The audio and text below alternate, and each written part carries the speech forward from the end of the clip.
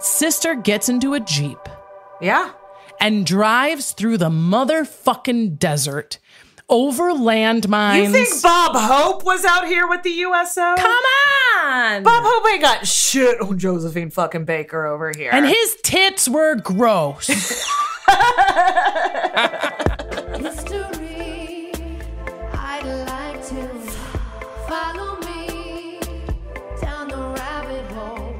History, I'd like to, frankly, I want to know.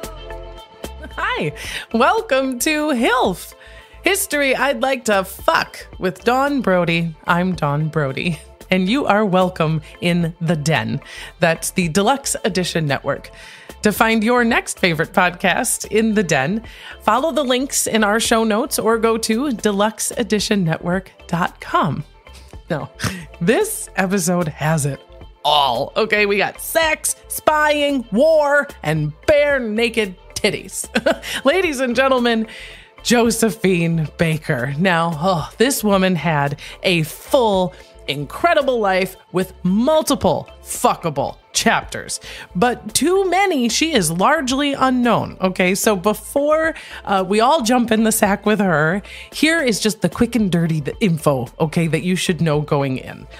She grew up poor in the Jim Crow South. She starts out on Broadway during the Jazz Age and then moves to Paris in the 1920s. Okay, within a couple of years, she is among the richest, most famous figures in the world. I mean, Picasso painted her and Hemingway called her the most sensational woman he'd ever met. I mean, right? But she's also buried at the Pantheon in Paris, a place reserved for only the most heroic, iconic figures in French history. And I mean, she's alongside Victor Hugo and Marie Curie. Guys, in the dance that first made her famous, she was totally nude except for a banana skirt. Okay, so how does an American-born black topless dancer get buried a French hero? Oh, you're about to find out. And we are so lucky to be joined by Katy Hearne-Church, the fantastic host of the Queens podcast. She and her co-host, Nathan Foster, also fuck history, specifically the tales of women, queens, from Anne Boleyn to Tina Turner. And she's funny, and she's smart, and she loves a cocktail in the early afternoon. Swoon. And as we record, we are both nestled in our respective offices. She's in Illinois, I'm in California. And you, wherever you are, have just made this a three-way. Let's get started. Can you see me? I keep it's like my ass is on fire. I keep shifting in my chair. I'm two-fisting it. I've got hot tea in one hand. I got cold whiskey in the other because I'm so fucking excited. And I'm sitting here looking at the gorgeous face of Katy Hearne-Church of the Queens podcast. Sister, we're doing it.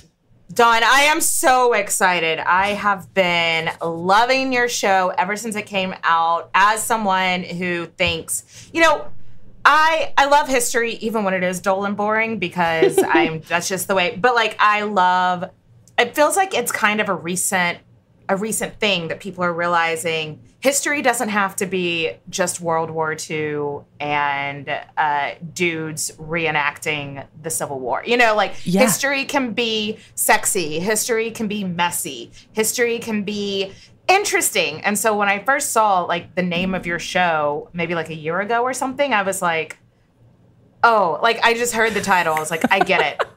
I was like, I get it. And so I'm so excited to be here. I've been such a fan of yours. Oh, that fills my sails, man. And it is mutual because, if you put our two podcast squares together, which I think some of our listeners probably do, yours is the butt of a Roman Greek goddess statue, sort of censored, right? Just this butt. And it's you guys, you and Nathan have lifted up these untold stories of like phenomenal women throughout history. You go from Queen Elizabeth to Tina Turner. No queen is safe. And you drink while you do it. I mean, here's a bunch of nerds that are also into it. Let's get it going. Your podcast is so fucking great. You and Nathan have been doing it for a minute. Can you, for people who may not be familiar, tell us why you and Nathan decided that of all of the fuckable history that nerds like us get into, y'all selected queens? Sure. So I've been a history nerd my entire life, and I've also known Nathan my entire life, just about. We met at age 11 doing a play about George Washington. He played George Hancock. I played a cheerleader because in this play for 11-year-olds, George Washington had cheerleaders. Love it. Yeah, and we've just been friends since, and we've always just been a little bit on the dramatic side. And when in 2017, which is when our show started, I just got into podcasts. And I will give credit where credit is due. Have you ever listened to the History Chicks? Yes.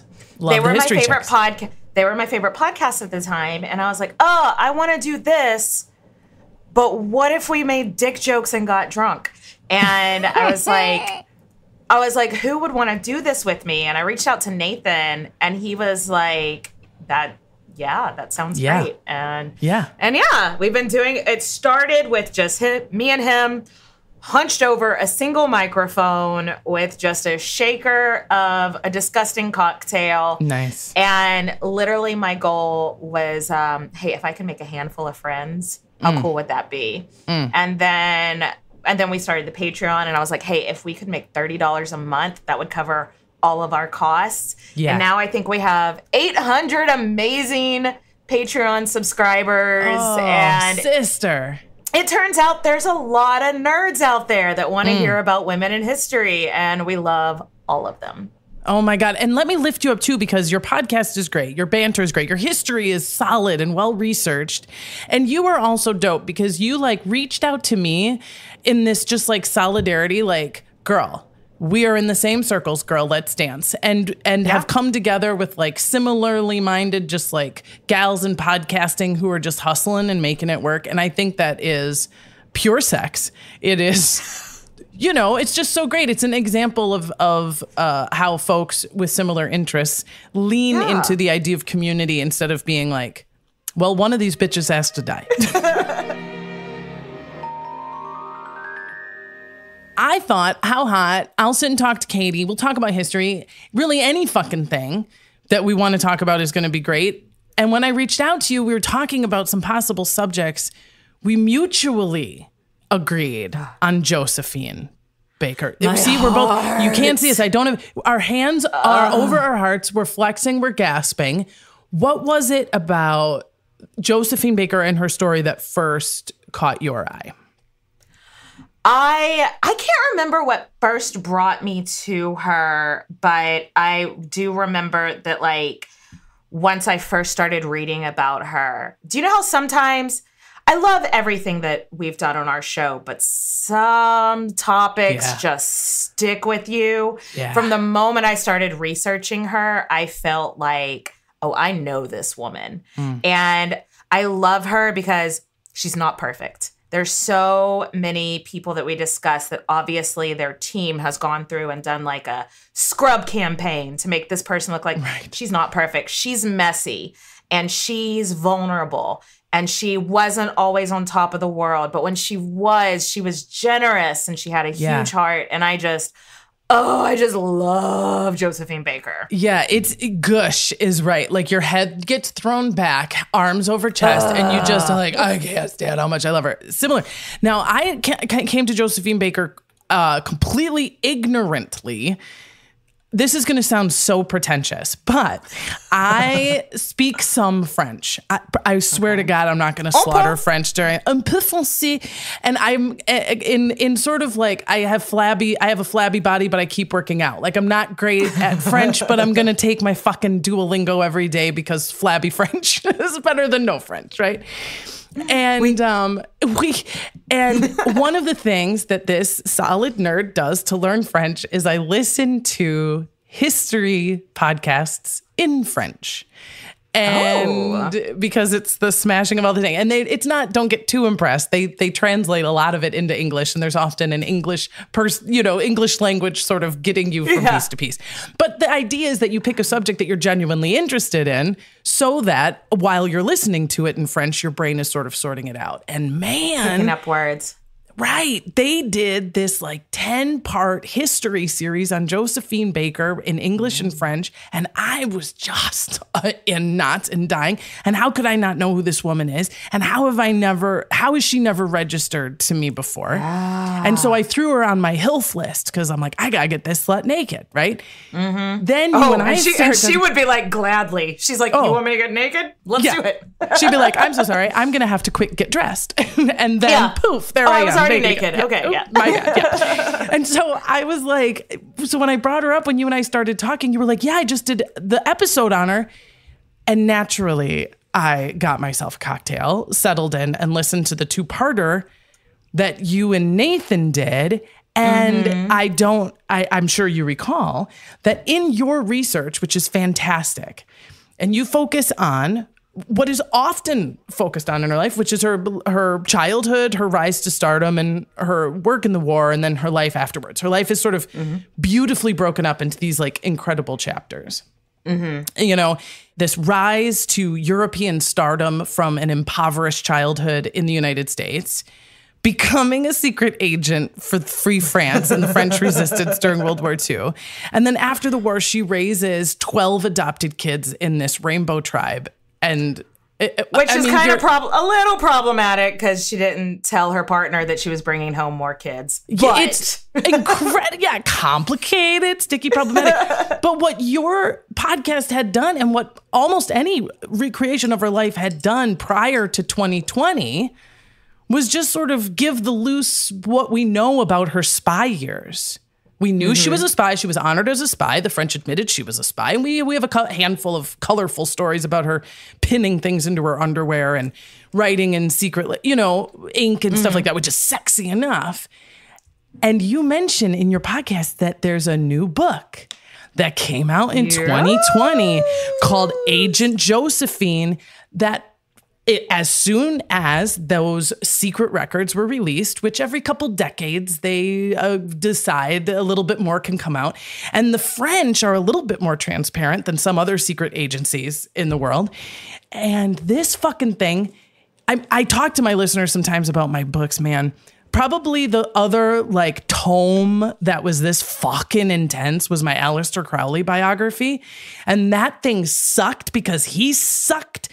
This thing is was an interesting listen. Oh, that fucking guy, right? That fucking guy. And this thing was almost as long, but just a joy. It's just page after page of I can't believe how fucking nuts this is and how in depth her spying really went. I bought the book, but I didn't get to finish it. So I can't wait to learn something new about Josephine Baker from you today. My historical crush. Oh my God, I'm so excited. And for our listeners, man, if you haven't already, this is a perfect pairing for your podcast because you and Nathan do her childhood, her coming up in St. Louis, her rise to stardom, and you cover a lot of her Rainbow Tribe family post-war years. And so what we're going to be fucking primarily today are the sources from this book and her war years and her time in espionage.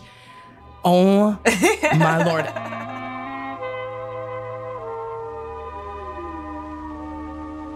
To whet our palate and panties, whatever needs whetting, a story to set the mood. Come with me to the fall of 1940 in France, okay?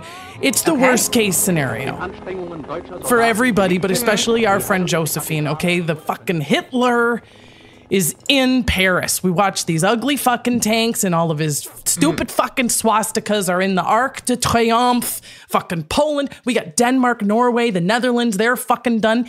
If you've listened to the Nazi killing episode that I did about them gals who seduced Nazis in the woods, they just got bulldozed. Their whole country's getting fucked. I mean, it's the worst, right? It's not a chill time. No, very unchill. It's been not chill for a minute because our girl Josephine had already been working as a spy prior to the official, quote unquote, outbreak of World War II. And just like a bunch of other folks, she had to get the fuck out of Dodge when Paris was occupied in her beautiful car. And it's smoking, fucking roads are destroyed. And because she's Josephine, she's picking up fucking Jews and animals and people she finds along the way. And she's dodging bullets. It's nuts. Yes. But she finally gets to, could be worse places to go. She gets to her castle. Her chateau. Her Chateau de Melun, which is not far from Bordeaux. It's beautiful and not a bad place to lay low, but it's still not exactly out of the fucking worst of it because it's still in France, right? And she's got more than just the people she's picked up along the way. Sister has guns and secret documents and spies in her house. Passports. Yes. And they're just like, fuck. Oh my God, fuck. And all of a sudden, Katie, a huge panicked knock on the bang, bang, bang, bang, bang on the door. No. Yeah.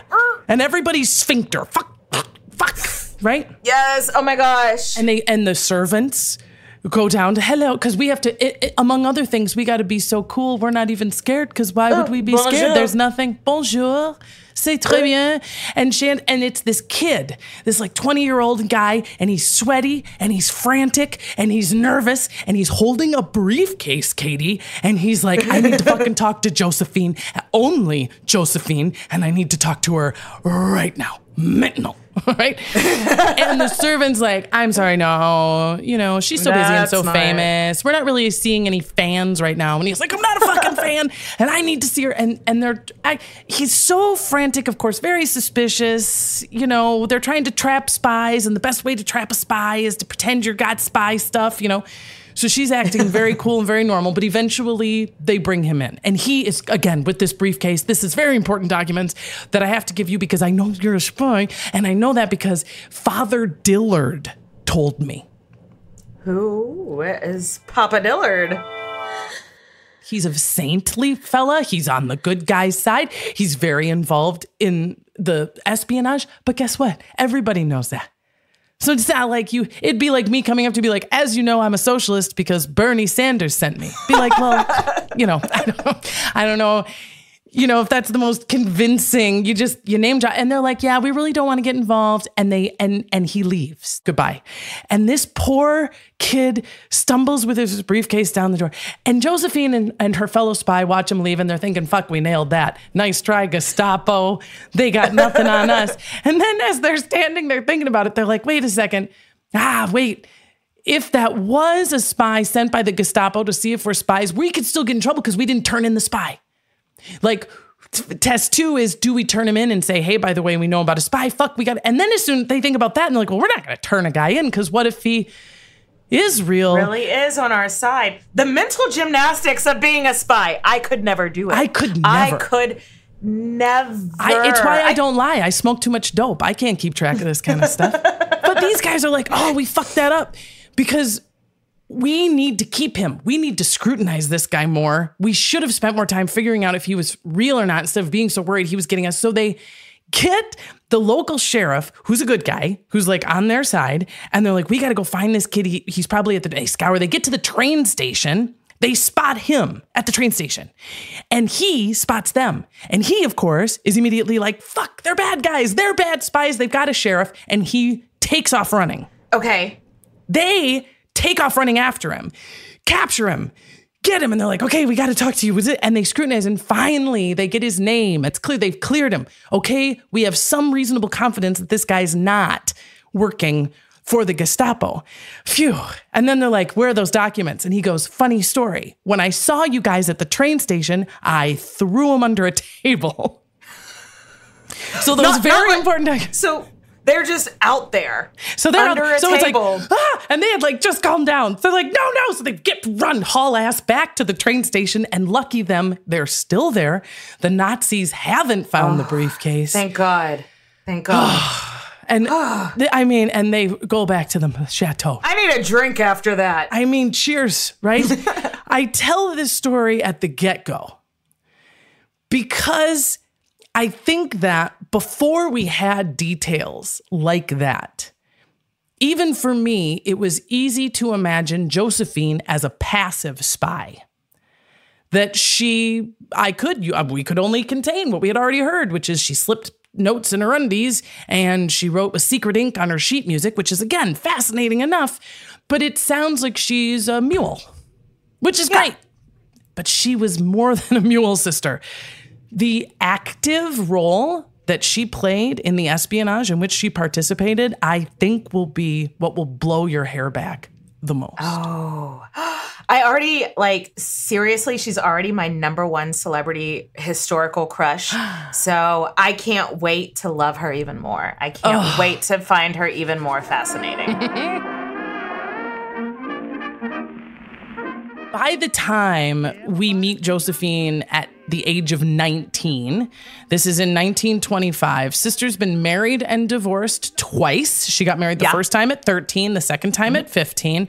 Her mom is unkind and resentful in part because she herself had a dream of performing, and Josephine was her first child, and to her mind, she ruined that for her. Yeah. And she's gotten her ass to New York City, which is in the jazz era of the 20s and in the Harlem Renaissance.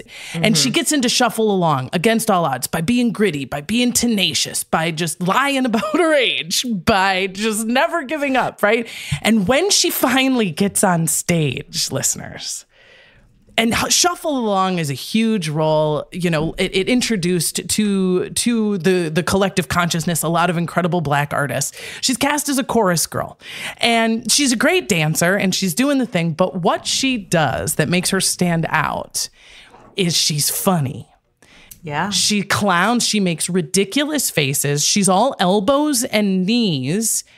And the general feeling from the audience is, oh, look, that chorus girl can't dance, doesn't know the choreography, isn't doing very well, and is a clown, kind of a buffoon. But then, like all brilliant clowns, it flips on its head, and you realize that she is the most coordinated, physically astute one on the stage, and that this clowning and this hilarity actually has within it a superior performance style, and they're drawn to her, which puts her out of favor with some of the other chorus girls who are like, oh, cute. So you make stupid fucking faces and you don't do the dance right, and now you have my job. Fantastic, right? But she's like, yeah, fuck yourself. Maybe you should have thought of it first. The chorus girls would hide her makeup, and they would hide her costumes or throw it in the dumpster, and she'd have to go dig her costumes out. Not a real sisterhood. No, but because she knew, she was maybe a little bit of a late developer, so she didn't have the curves the other girls had. But she knew that people were coming to see the funny girl. The funny girl, totally. And this was, now it wasn't getting her leading roles, but it was consistently getting her a job. And a job is really what she had originally come there for, right? And then the big break. A rich socialite American producer recognizes that this phenomenon of American jazz in the 20s is an export. This is a product. The world will probably love this. They have connections in France, and they cast Josephine to go to Paris to do La Revue Negre, which it doesn't take a French scholar to translate. It's the Black people show. It's the review with blacks in it, is the French translation.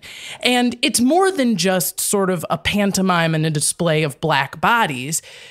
She is in the banana skirt, topless. And if you had heard of Josephine Baker prior to my friend Katy and I talking about her today, chances are it's the banana skirt. The banana skirt. Right. Yeah. And the thing is that this draws into our historical nerdery, Katy, that this book really illuminated, was the difference between American racism in the 20s and European racism in the 20s. And this was, of course, not obscured to Josephine. She was not unaware of these things. She's navigating beautifully within them. And it is that America's racism against Black bodies was based in slavery. Surprise. That these were human beings that we had to justify psychologically as a society as being less than human, subhuman, so that we could subject them, right? Yeah. In France, they colonized Africa. But it would be the difference between this is something I own and therefore abuse, and this is something I own and put in a jeweled case. Neither is great for autonomy and for equality, but I think we can all recognize, if you're the subject of it, which one you'd pick if you had to pick one. For sure. Right? Yeah, it's a turd sandwich either way. Again, a scholarly term. But do you think that Josephine felt, because I go back and forth, I'm like, I have no idea, because I am the whitest person to ever live.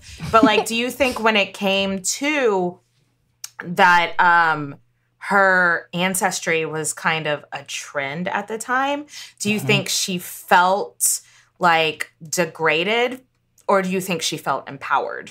Like, yeah, I'm making a joke out of, because the banana dance was like this guy chasing her around with a net, like he's trying to catch and enslave her, and she's like outrunning him. Boy, you know, that's tough. That's such a good question.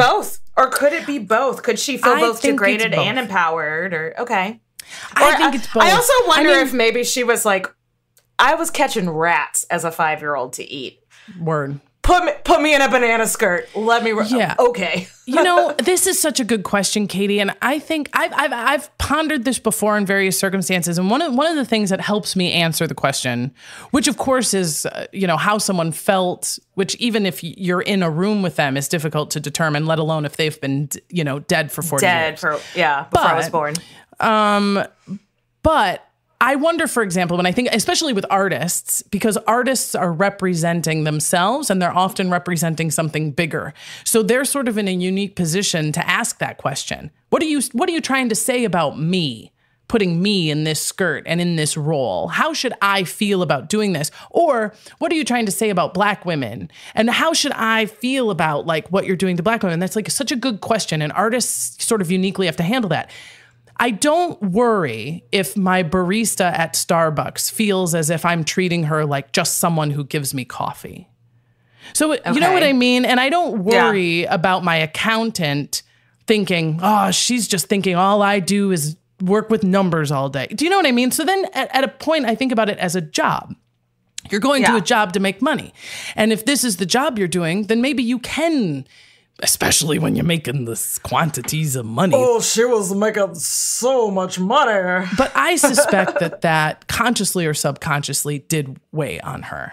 But then there's the extent of the fame and the celebration that even if you did feel demeaned and diminished because you're topless in a banana skirt playing a sort of racial stereotype, that the highest class of women in Paris are trying actively to look more like you, begging you to come to their parties. Like, they are trying to get darker like you. They are wearing their hair like you. Yeah, if you are at my party, I am better. So it becomes probably very difficult to square a feeling that you're being diminished while you're being so lifted up. I suspect it was something of a mind fuck, man.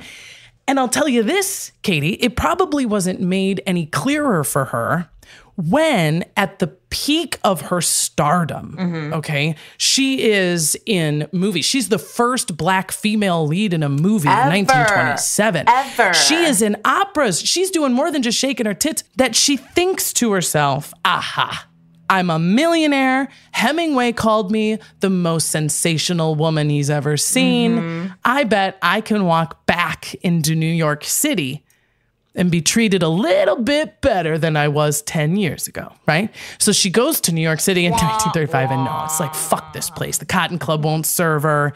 She can't get a hotel room. She's supposed to do a show there for a lot longer. She cuts her contract short because Racism. the ceiling is lower. The reviews use the N-word. Her fellow stars treat her like trash and call her trash. She can't be served a meal in a restaurant. And when she gets back to Paris in 1936, she renounces her citizenship. She becomes a legal citizen of France. She marries not just a rich French guy, but a Jewish rich French guy. How do you like that? Fucking Nazis. And she just keeps getting richer and more famous until, of course, the year 1939 lands on everybody's. When the shit hits the fan. And like, I generally don't focus on the present because I find it unsexy compared to the past.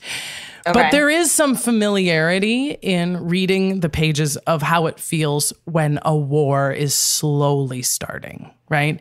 And it wasn't like World War II was a total shock because Josephine had performed in Berlin in 1926 and had a fucking blast. You've seen Cabaret, fucking Eliza, and transsexuals and tits and booze, and it's Berlin in 1926. And when she goes back in 1928, it's not a blast.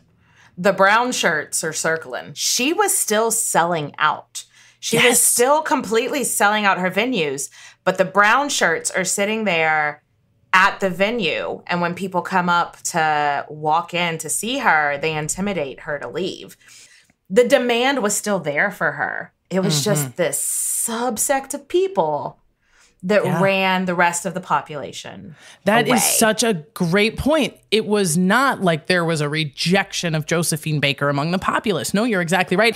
And this is also part of what's brewing and how people can feel what is going on in Germany, what exactly the Nazi Party has in mind. And as a result, you've got these two huge spy agencies that are churning out a ton of espionage in the years leading up to World War. And keep in mind, it wasn't that long before it wasn't that long since World War I. Okay. Like that one was still in the, like a lot of the vets, the like war heroes of World War I are still hot. Okay. They still look great and they're still the toast of the town. This is not like the veterans that are coming in with the walking stick talking about the old war. It just fucking happened. World War I and World War II aren't separated by that many years. Like, and there's some, and there's distrust and there's lines, and a lot of the lines are falling on the same side, right? So in England, you've got their secret service is the SIS. And in France, their secret service is called Le Deuxième Bureau, which is the second desk, it translates as, which is very hot, second desk. And I'd like to introduce you to a hot twat spy named Jacques Abti. Jacques Abti, blonde, coiffed, très France. And he's been told by the Deuxième Bureau, his spy agency, we want you to go recruit Josephine Baker to see if she'll become a spy for the French Secret Service. And he's like, I'm sorry. The gal, the titties with the cheetah, because she walks a cheetah on a diamond leash through Paris, a cheetah that jumps into the orchestra pit. I'm just going to go out on a leash here, not a diamond one, as a spy. Yeah, Chiquita the cheetah. Chiquita the cheetah on a diamond leash. Named after the bananas. Get the fuck out of here, Josephine, you hot twat. And Apti's like, I just kind of feel like maybe not spy material because... Who would be the modern day equivalent? Like if someone was I'm so glad you asked. I'm so glad you asked because I have been circling on that exact question. It's got to be Taylor Swift. I was thinking Miley Cyrus because she's a little bit more sexy. She is more sexy, but she's not as big. The difference is Taylor Swift can. But would Taylor Swift put her neck out like that? And I don't know. Well, I'm not a Swiftie, I don't know about quality. I guess I'm talking about star quality. Okay. What I think Taylor Swift has that Josephine has that would look similar, at least to a spy. So if you're a spy agency that is trying to get a very famous, high-profile person who can go anywhere, who can get into forbidden places. Without raising suspicion. Because they're invited, girl. I mean, Taylor Swift at this point is almost a bad example because she's too big. She could no longer go to a Saudi's secret party. But Beyonce gets paid enough to go to Saudi's secret parties. We all know. I think Beyonce, Beyonce might be the best example because these individuals are not sneaking anywhere. An old school spy mentality said a spy has to be basically invisible. They have to be able to sneak like a ghost. They're there without being there. No one remembers them. No one knows who they are. And this is the absolute opposite, which is, of course, why it's a great tactic. Yeah. And so Jacques Apte is like, okay, you want me to go see if the cheetah lady is going to be a spy for, okay, I'll go to her fucking castle and I'll ask her. I'll go to her chateau. All right, yeah. And he goes to her chateau, and you may recall from your episode, you mentioned this moment. Do you remember how she greets Jacques Apte when he arrives at her house? She's feeding her ducks when he gets there. She comes out of the garden carrying a bucket of snails. Yes. She's got a bucket of snails because she's feeding the snails to the ducks. And so he's like, oh, that's kind of dope. Like, he thinks it's her gardener at first. He thinks it's her gardener. He's like, hi, black lady. Where's the famous black lady who lives here? You know? And she's like, I'm the only black lady. Me. I do all this stuff. Yeah. And so he is like, okay. And when he presents her with the idea of working for the French resistance, she is immediately on board. She has no hesitation. And she says, France has given me life, and I will give my life for France. She knows the stakes. It gives me chills. I know, me too. And let me tell you about her first missions, because this is pre-war. Okay, so this is most of the espionage that we're doing now is like, so how bad is it going to be? Are they really? I mean, we kind of think they're going to invade people, and who's going to be? And we kind of think we know who's going to be on whose side. But let's just see if we can use our great spy skills to do that. And there were two incredible missions, Katy, early in the war that changed the course of the war that Josephine is directly involved in. And the first one is answering the question of, what do you suppose Mussolini's going to do? Italy has been telling the Western allies, we hate Nazis and we're totally not going to do that. But there's a lot of evidence that Mussolini is actually very confidently friendly with Hitler, and we're just trying to get into this. And Josephine, in 1935, a few years before this, had been Mussolini's favorite gal. She went and performed in Italy all the time. He fucking loved her. And she took a public stance on his side in a civil war. It's too long to get into. It has to do with fucking Ethiopia, but she's his bud and he trusts her, right? She didn't know. She didn't know the whole thing about that other war. And you didn't have the internet back then to do hard to Google.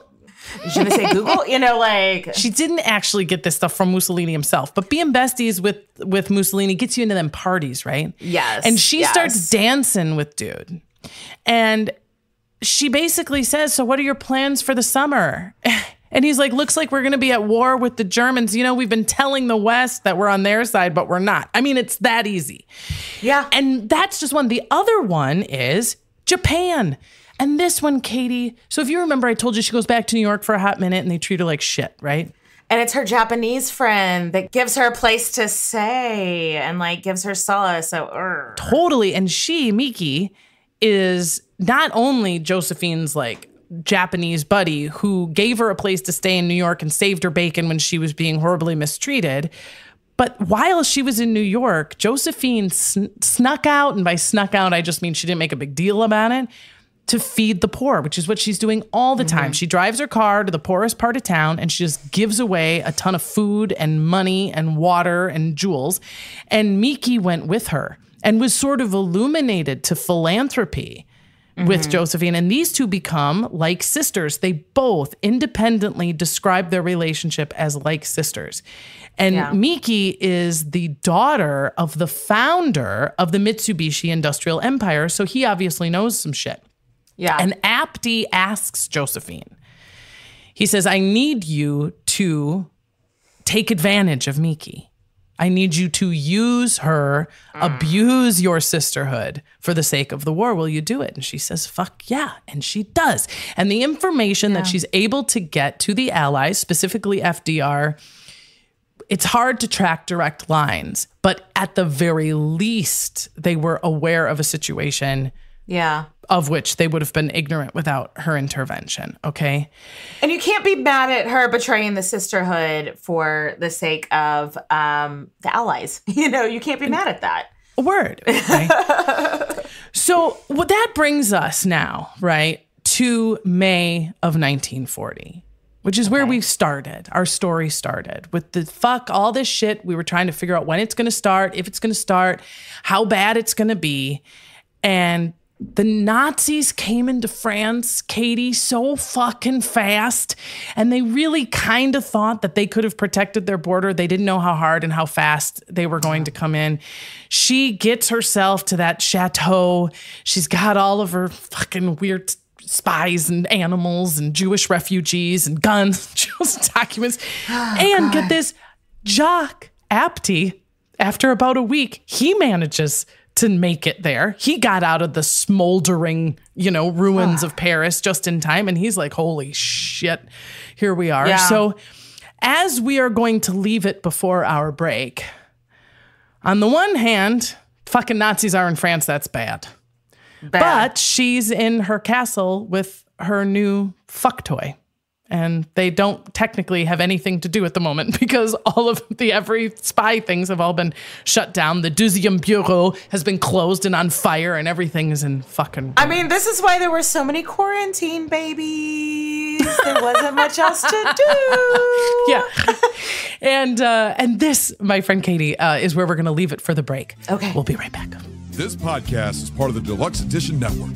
To find other great shows on the network, head over to deluxeeditionnetwork.com. That's deluxeeditionnetwork.com. What do you get when you take two childhood friends with a passion for unexplored history and a whole lot of booze? You get us, Queen's Podcast. And here at Queen's, we are spilling the tea on all kinds of women from history. From New Orleans voodoo queen, Marie Laveau, to Marie Antoinette, and everything in between. Each queen is paired with a cocktail recipe that will totally get you in the mood to hear the fun, dramatic, and juicy stories of fascinating women from history. Listen wherever you get your podcasts. Cheers! Before we continue to unbutton Josephine's trench coat, a nod to my crew of the extraordinarily ungentle man. My patrons. HILF is a one-woman operation, and that's why you get jokes like that. And with the support from listeners like you, I can keep the books coming and the buzz going while I read. The latest not-so-secret agents to join us are Joe P., Andrew J., Becca B., and Danita M. In addition to their gob-smacking sex appeal, my patrons enjoy early access to new episodes and bonus content in the weeks in between. Oh, want in? Check out what's what at patreon.com/hilfpodcast. Then head over to Instagram and...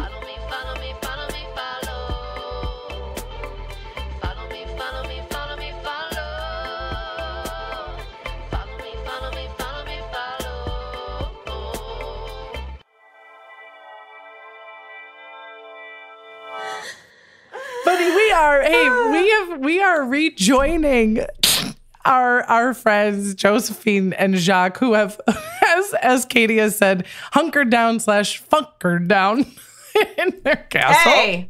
Hey, when there's nothing else to do, they don't got a whole lot else going on. They're just staying in place. Yeah. And hey, she owned a bed in that chateau that was previously owned by Marie Antoinette, by the way. Because some people give head and some people get head. Am I right? Some people lose head. Yeah. Be like, this is the...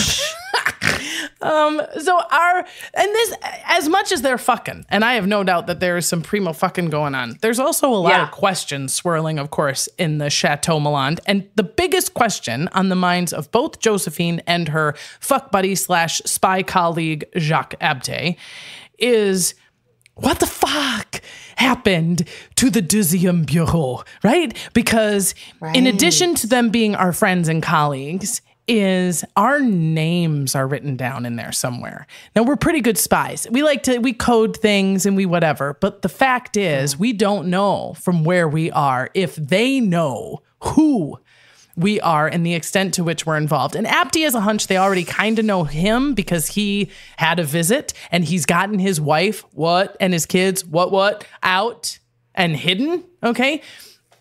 And so they are at this early part of 1940, just kind of seen. When the wife's away, the mice will have sex in Marie Antoinette's old bed in a chateau.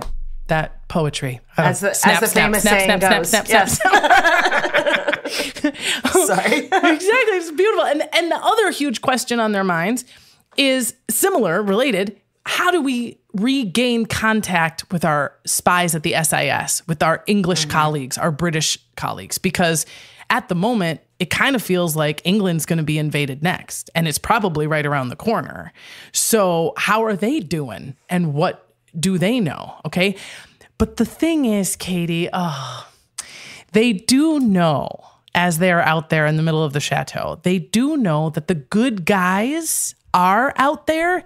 And the reason they know that is because of this incredible speech that Charles de Gaulle has given from London just as Paris fell. So Charles de Gaulle is a World War I hero. He had been on the front lines fucking fighting these Nazis with everything he had, and everybody loves him. And then at the very last minute, he's able to escape and he gets to England and he's like, and he gets to Churchill, and Churchill's like, that sucked.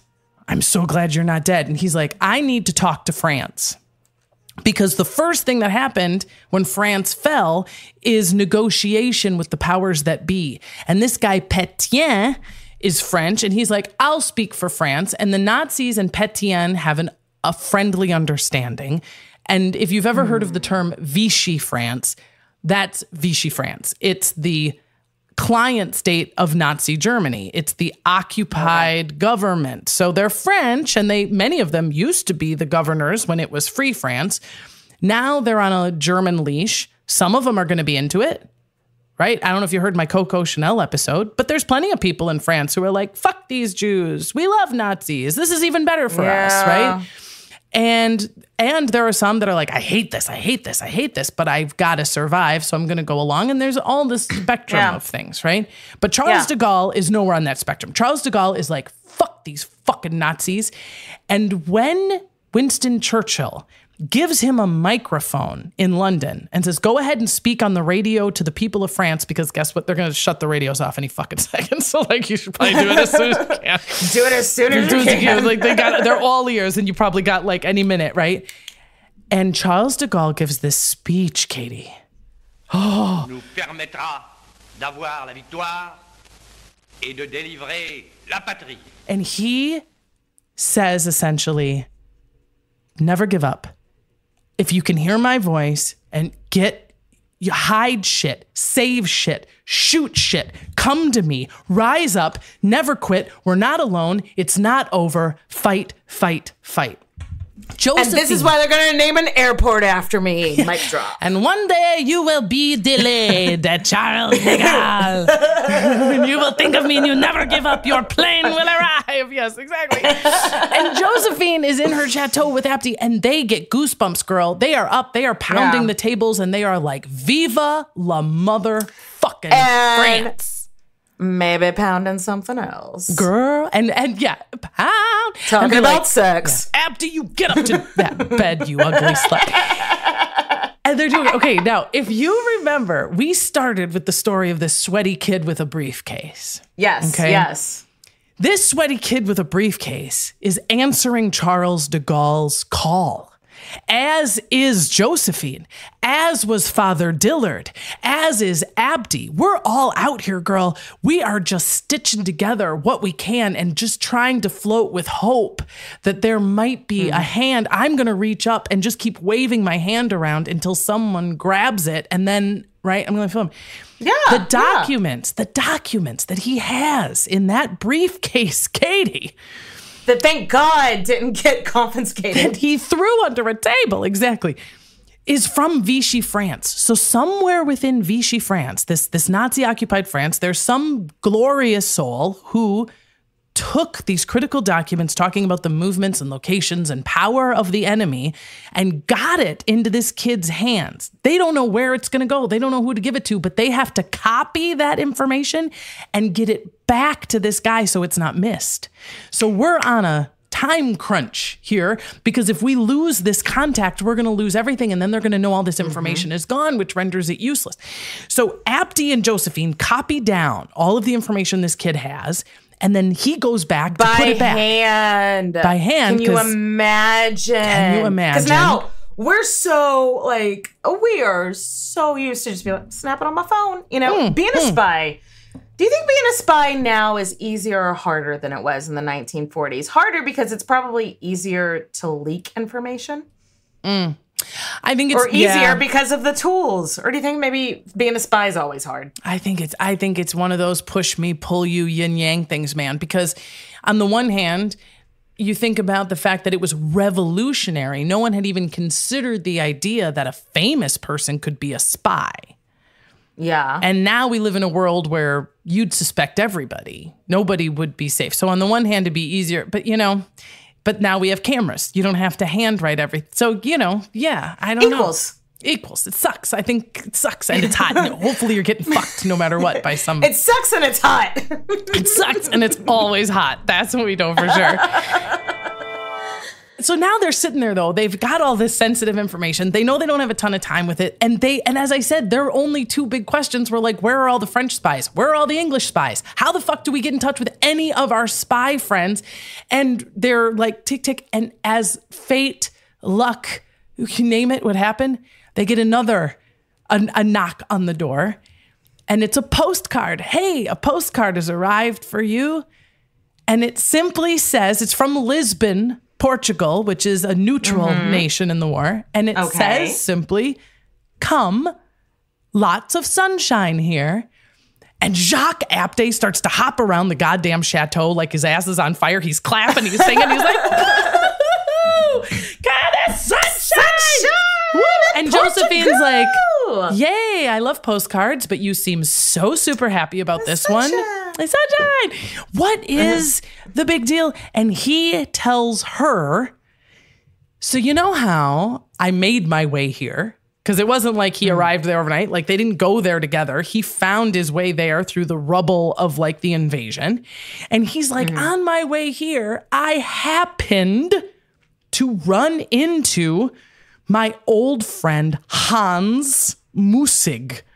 And Hans Mussig, Katie, get your panties ready for this guy. He is German.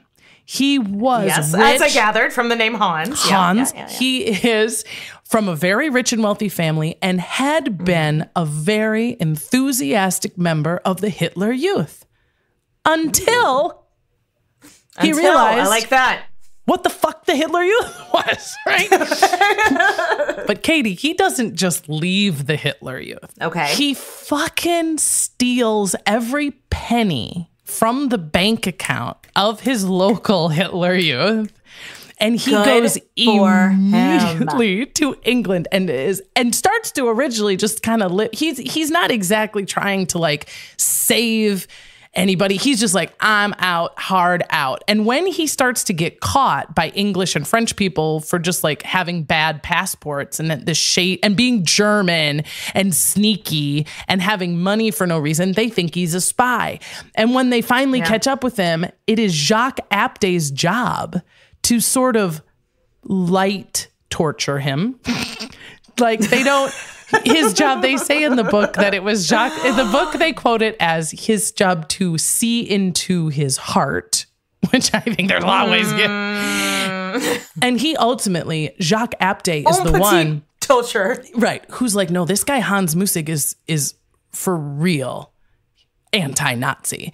And we are so fucking lucky to get this guy because he's native German. He speaks perfectly. He's going to be able to get in and out of places we can't. And they recruit him. So flash forward, Paris falls and Jacques Apté and Hans Mussig see each other and are like, my buddy man. And they sit down together and they talk like, what the fuck are we going to do? And Jacques like, well, I'm going to Josephine's house. And he's like, that's a good idea. And he's like, Hans says, I think my best bet is to go to Lisbon because they're neutral right now. And Portugal and England have been super tight buddies since the Crusades. And there's a British embassy there in Lisbon that I bet I could get into. And if I can get to the English in Lisbon, I might just be able to reconnect the SIS with the Free France former Deuxième Bureau, therefore creating an incredibly important connection. And he's like, or I'll die. Yes. I don't know. But listen, if I don't, I'll send a postcard to Josephine's house. And I'll say, come, lots of sunshine here. So we've got our buddy Jacques, who just got this dump of important documents, who literally didn't know what to do with them. And on the other hand, he just got Hans's fucking postcard. And now he's like, oh, let's see. Now I need an excuse to get to Lisbon. Who do we know who's internationally famous, has got perfect tits, has an open invitation to any fucking place she wants to go? Right. So not only, Katie, does Josephine set up a tour to go to Lisbon and perform, but Jacques gets to pretend to be her tour secretary. Oh, perfect. What a perfect cover until someone's like, hey, can I see a schedule or something? And he's like, why the fuck are you asking me? Yeah. Is that what I do? Is that what secretaries do? Okay. And I mean, and the fucking had to just get better. Cause I mean, can you... Oh, yeah. And now because now they're spies on the move in new places. Now they get to fuck on trains. Yes. They've just been sexy spies at her home with Marie Antoinette's bed, but now they're like, it's even more dangerous. On the road. They're on the road. And they're going to want to fuck because there's lots of things to like, you know, when it's trauma fucking and you're just trying to like get horrible images out of your brain. These train stations are full of refugees, man. We've got our sad and broken people who are huddling together, and Josephine has to still move among them as if she is just rich and famous and on her way to a tour.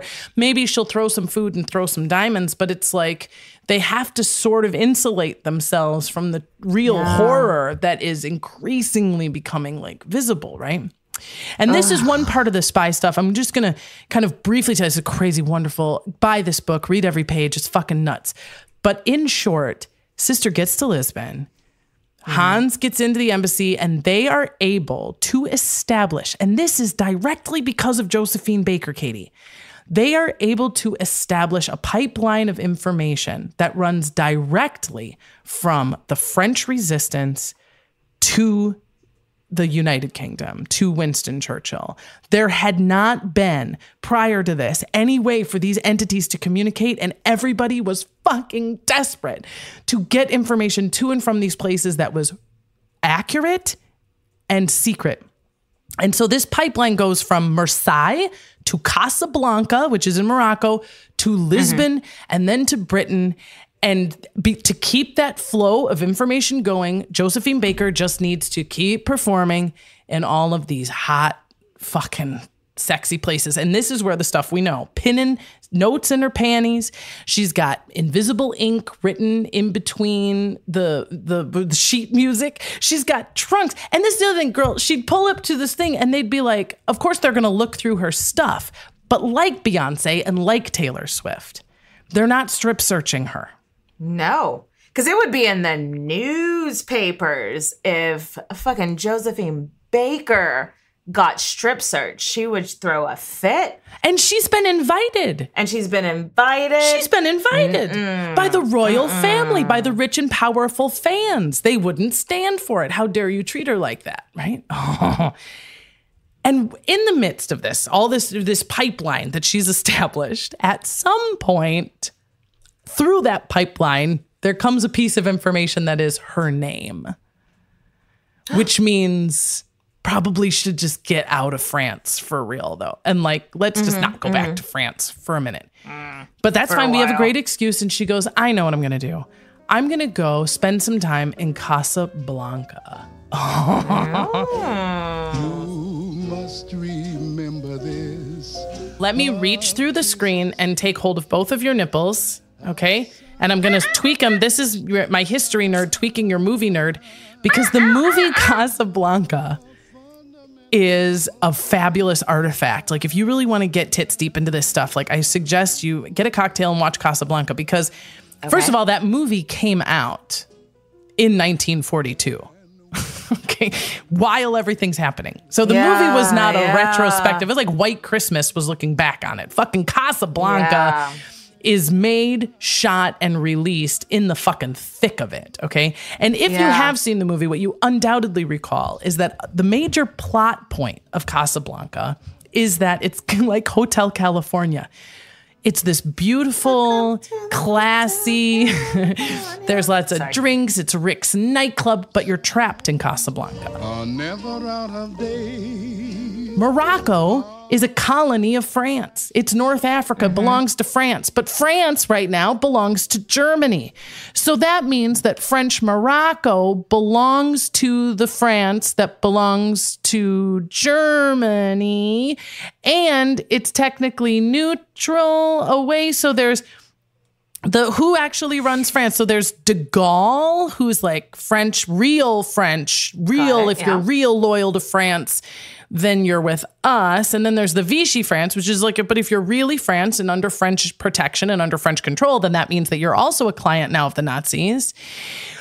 But there's also a faction within Morocco who's wanted to get rid of these French colonizers forever because they don't love French colonizers. And they're kind of thinking like, maybe the Nazis will help us get rid of our French colonizers. But then Nazis aren't exactly great to African people. And what this means is that in the city, it's tense. No one knows if anyone's friend. So you're French. What does that mean? So you're North African. What does that mean? Right. And there's booze. And no one can leave. And no one can get a visa. And the people who are deciding who can come and who can go are half Nazi and half French. And everybody just wants a bribe. And as a result, you have all of these people who are just fucking stuck. Yeah. All of them except Josephine Baker, because she's Taylor Swift, because she's Beyonce, because she's got to go on tour.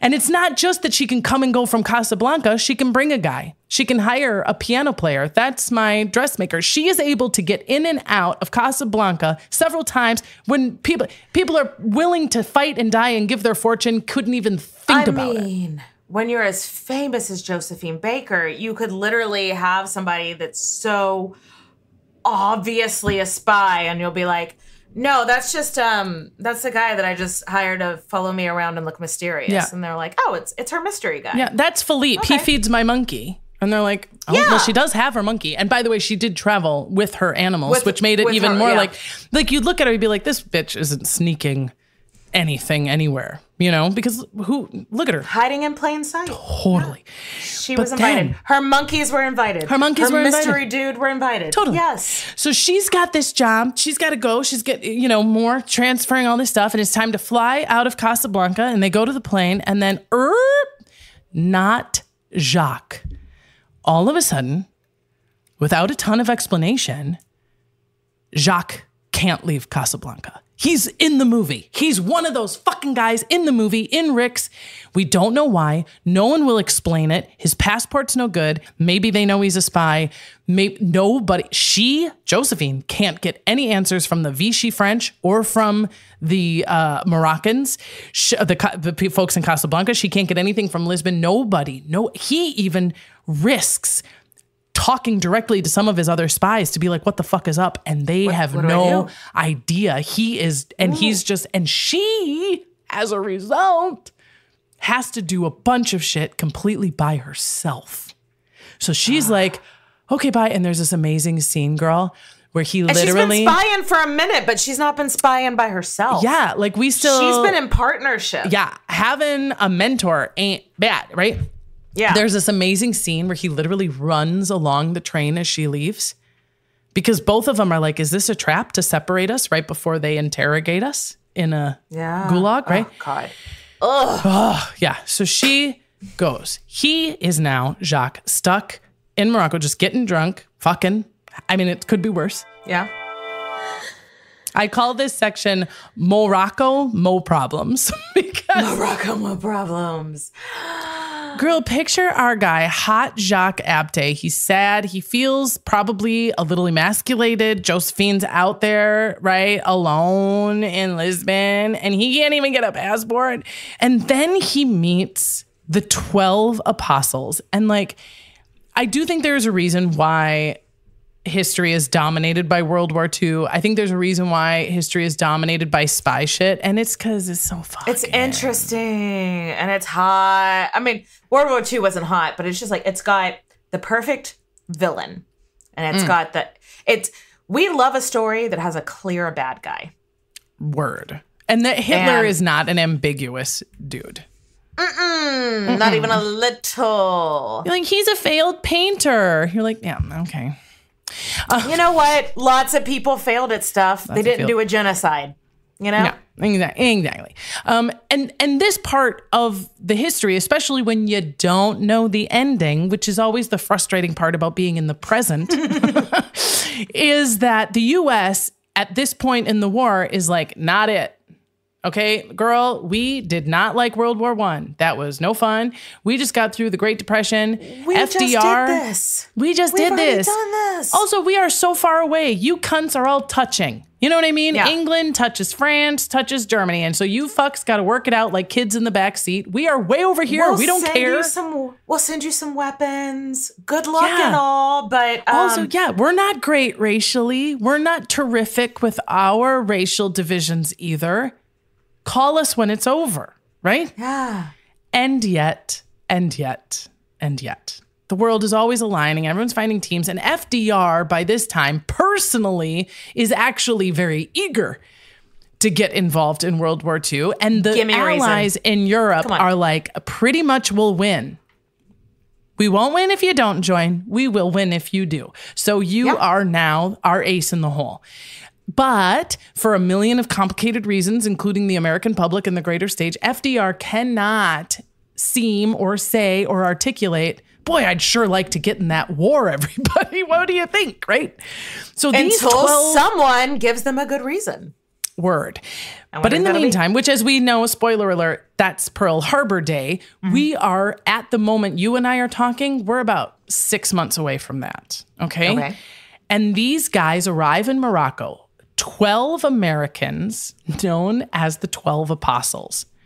Ostensibly, they are there because the United States has agreed to simply send a bunch of aid, food, water, supplies that are meant to help civilians. And these 12 guys have been sent by the U.S. government to simply monitor the aid that we have supplied to North Africa to ensure that that aid that we've supplied to North Africa is not being used for any military purposes. Because, as you know, we're not involved militarily.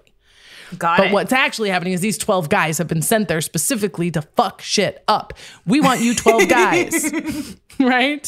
Fuck our aid. The aid has been thrown into a meat grinder. We have no idea what's going to happen with that aid. But you 12 guys, secret you're in Morocco. Agents of chaos. You are hot, you are young, you are inexperienced. It is perfect. And the Germans, by all accounts, were fully aware that these 12 guys were there as spies, and they would make fun of them. Like, the information that we were getting from them is they were like, what a bunch of children, look at these nerds. They weren't scared of these 12 guys at all. And what they don't know is that these 12 guys have gotten in touch with Jacques, who's just getting drunk by himself. And Jacques is the guy. Yeah. And Jacques is like, fuck yes. Totally. And crazy, again, don't have time for the whole thing, but the bottom line is they set up an illegal cigarette smuggling operation with the mafia, the U.S. mafia and the French mafia, so that they can be self-funding, because one of the ways that you spot a spy is who's giving them money. So they paid for themselves by running illegal cigarettes. But they were working within those cigarettes. They're also smuggling radios and secret agents. And it's fucking great. It's the best intrigue. And Josephine is running this stuff, and she's hiding these guys. And some of these apostles are running her around town. And it's goddamn great. Now, I'm sure that you will agree with me that as you are surrounded by cheetahs, monkeys, spies, and Nazis on the road in a foreign country in the middle of a world war, that it's the best possible time to have a baby. You know. And Josephine goes to a doctor. I'd really, really like to have a baby. And the doctor was like, an abortion. Got it. I'll coming right. Wait, what? And she's like, no, I don't want an abortion. I know that's what everybody's coming for. I want to have a baby. And he's like, no. On purpose. And she goes, no, for real. And he's like, why would you want? He literally is like, right now? This is a terrible time to have a baby. And she goes, no, it's not. It's the best time to have a baby. When better to start a new life and to increase the number of hopeful, optimistic people on earth than in the middle of a war. And he's like, well, that's fucking crazy, but all right. And she says, and she at this point has had some miscarriages. She's never been able to get pregnant. She's wanted to. So what he does is he gives her an x-ray to check. And to get that x-ray, you have to have this little injection. They give you like an injection of fluid so that your x-ray appears. So your insides glow. Yeah. And the x-ray reveals she's good. You can totally have a baby if you choose to. There's no real reason I can see why you can't. And she rides home from the hospital, Katy, on cloud 9, fucking, I can have a baby. And she's kind of thinking, man. And when she gets home, one of the 12 apostles is there with Jacques, and she's in this great mood. But then as the sun goes down later that evening, she starts to get kind of feverish and sick. And by the end of the night, she went from cloud 9, I think I could have a baby, to like, am I fucking dying, man? She is sick, really sick. This illness lasts over a year. This bitch is feverish and on death's door at least 5 times over the course of a year. I thought this was a miscarriage. In my research, her time where she was sick for like 18 months, I thought that was a miscarriage. She had a complicated miscarriage earlier in her life. This was actually a result of the injection she got for that making your X-ray. insides glow for the x-ray, yeah. I recall when I listened to your podcast, you mentioned this period of time in which she's sick for over a year. And it was something of a mystery. And it was in part because even the folks who later knew that she was a spy thought that she was faking to some extent at least the duration of the illness, because her hospital room became actually a really convenient place to do spy shit. She was able to see people could come and visit her without having to explain why they were coming to visit her. The hospital was very secure. And so while there did appear to be a silver lining, she was actually on death's door, and that infection kept coming back again and again and again. And she's in this hospital room, and Jacques is with her. He takes good care of her. He takes her in emergency rides. I mean, this guy is a true friend, even if it is a matter of sort of professional convenience, right? Yeah. And it is from this deathbed, this at times just like, right, worst case scenario hotel room, that they continue to contribute the intelligence necessary for what's called Operation Torch. Have you ever heard of Operation Torch before? I don't remember coming across this at all in my research. So Operation Torch is, in a way, the precursor to D-Day and the Normandy landing.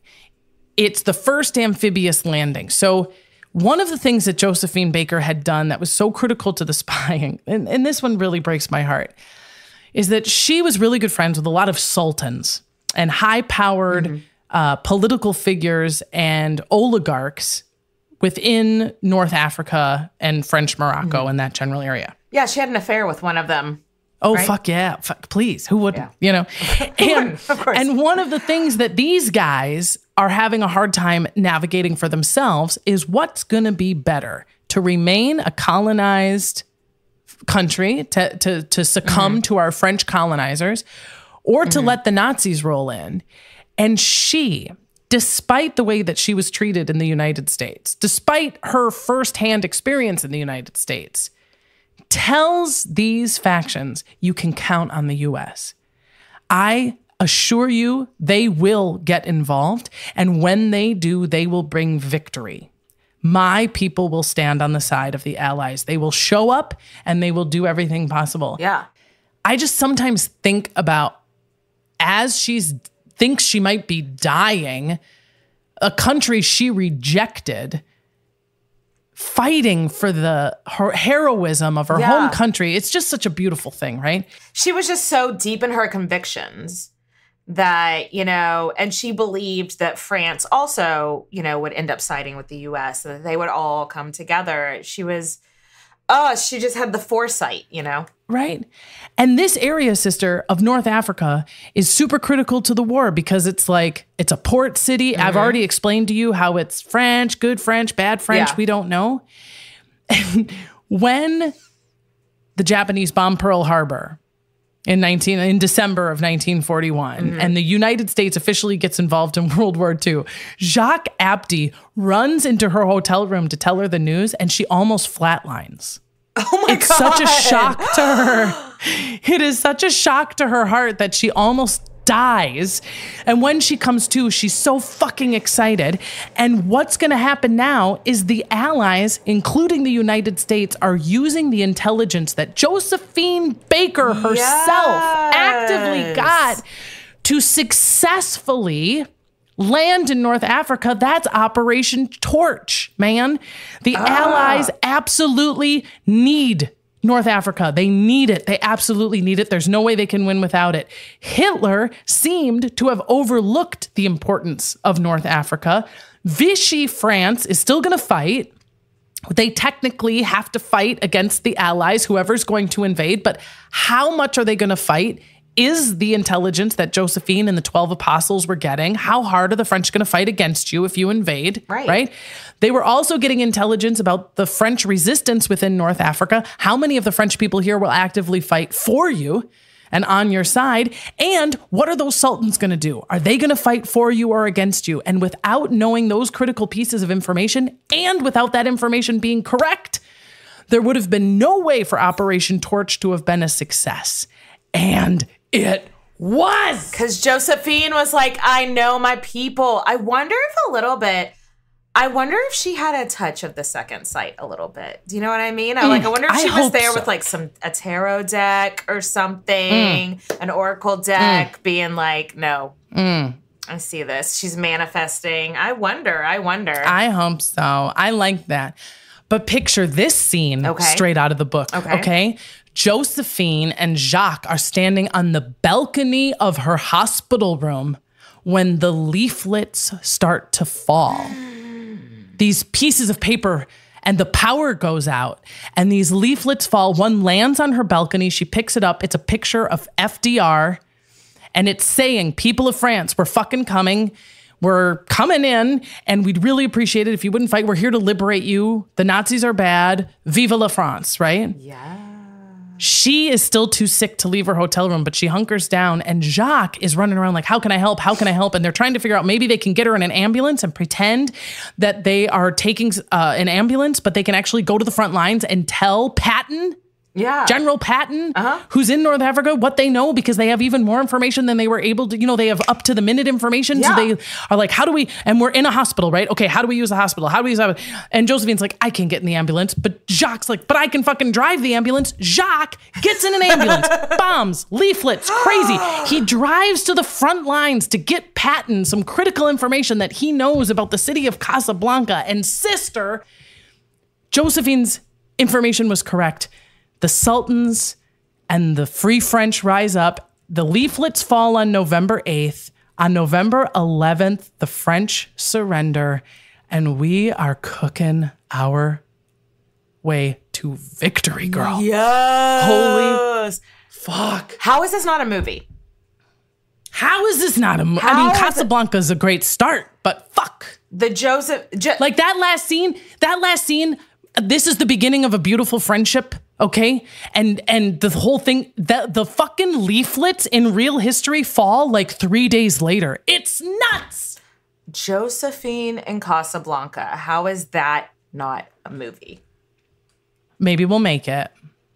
Maybe we'll make it. And when victory is declared, right? We have beaten back the Nazis. We have fought and won against the forces of tyranny in this world. She goes back to New York City for the first time, and they won't serve her a fucking meal. Motherfucker. Do you know what I've fucking done for you bitches?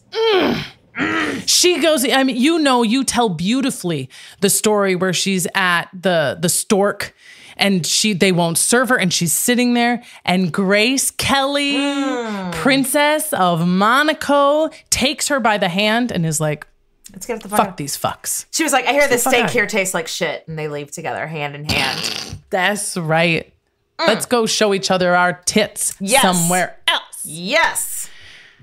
And that, my friend Katie, that is the conclusion of the Josephine Baker spy years. And I have gone on and on. I gasped for breath. I waved my arms. And I didn't tell it all, girl. No, there's... that wasn't 400 pages of book, girl. That was just the highlights. Josephine Baker, the spy who shagged plenty.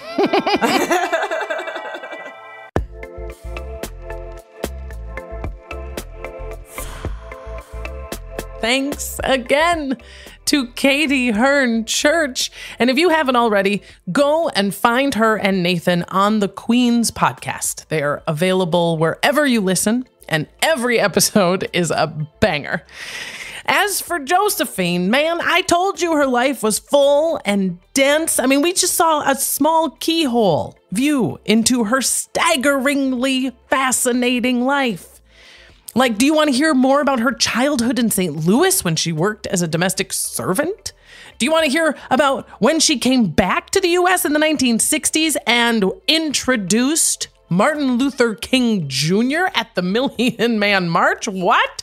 Do you want to hear about her 12 adopted kids she called the Rainbow Tribe that she raised with her gay husband? I know. Okay, so you got choices. You could get this book and read all 500 but you're not going to do that. You could go find that 2-parter Katie and Nathan did on their podcast. That's so good. And you can sign up right now to be a Patreon subscriber, and I'll tell you it all in my way in a bonus episode. Hot, right? Find us at patreon.com/hilfpodcast or click the link in our show description. In the meantime, our next new episode features another bad bitch, AMELIA EARHART. I'll take you along from the first time she spotted a plane to her last tragic moments. Until then, our theme song was composed and performed by Kat Perkins.